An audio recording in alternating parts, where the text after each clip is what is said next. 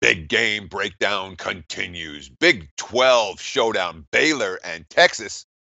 Right now, the Texas Longhorns -3. I'm seeing some 2.5s popping up out there right now. 133.5, the current total for Baylor and Texas tonight. You want to see two teams that look pretty close in the standings? Yeah, how about that? Couldn't look any closer than that. Funny, Oklahoma State is the exact same record as well. Three teams in the same conference with the exact same record, both non-conference and conference play. But obviously, standing-wise, these two teams as tight as it gets. And look, when it comes to quality depth, I don't know there's a better conference in the Big 12 this season. I really don't. They're probably going to have 6 teams in the tournament. Maybe they deserve 7 or 8. The mediocre teams in this conference are pretty good. This is a big game for these two. The loser here is really going to be fighting an uphill battle to be playing in the big dance a month from now. Well, a little over a month from now. First meeting, Baylor -3 at home. 69-60, they won that game.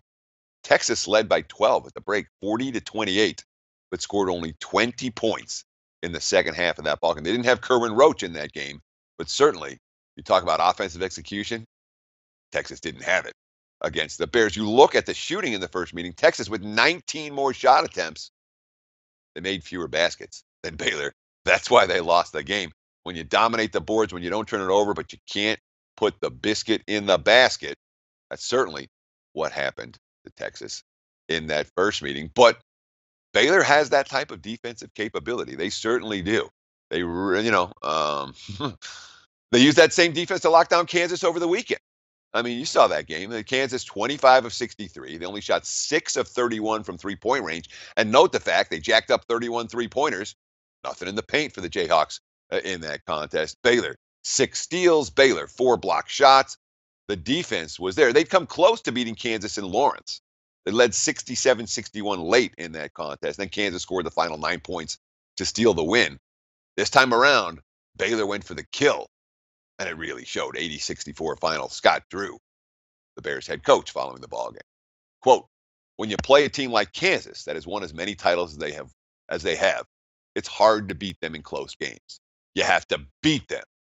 I thought that's what we did today, is give ourselves a cushion at the end where if we had a turnover or missed a free throw or something, we would still be in position to win.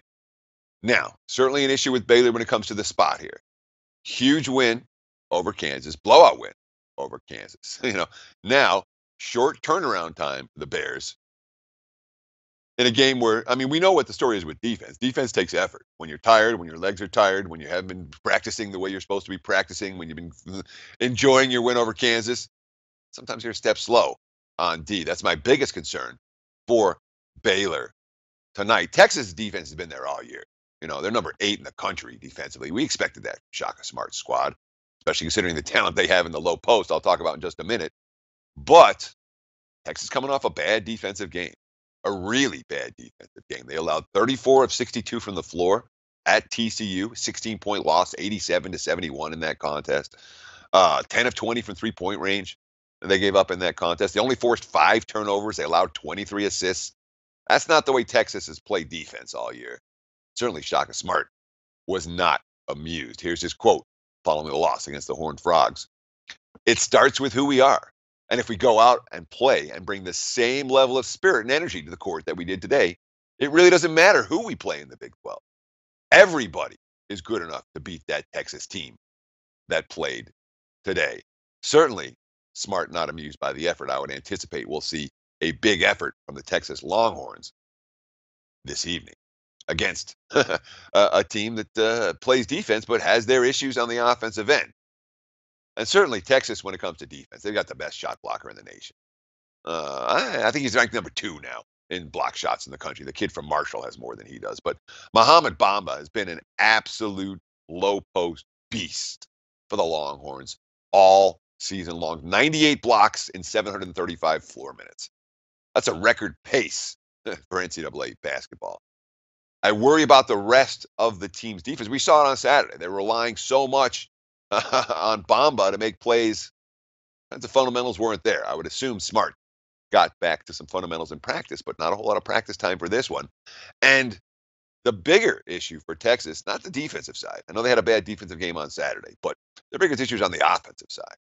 Bamba right now, he's their leading scorer. Well, he's tied with Dylan Ostrowski. Both of these guys are not players who you're going to run offensive sets for. They get a lot of garbage buckets by the hoop. They do a good job on the offensive glass, all of that. But Texas doesn't really have a whole lot of players that you're going to run plays for. That's an issue for the Longhorns on the offensive end against an opponent who plays pretty darn good defense. Certainly lean under in this game. I do not expect a high-scoring affair. All right, Sports Bit. Betting Insight today from SBR Picks. We'll be back on Tuesday. Loaded show. All the big game breakdowns, all the betting news right here at sbrpicks.com. Like the show? Help us keep the lights on. Please make sure to comment, share, and subscribe to all the Sportsbook Review videos. Thanks so much. Best of luck. Enjoy the game.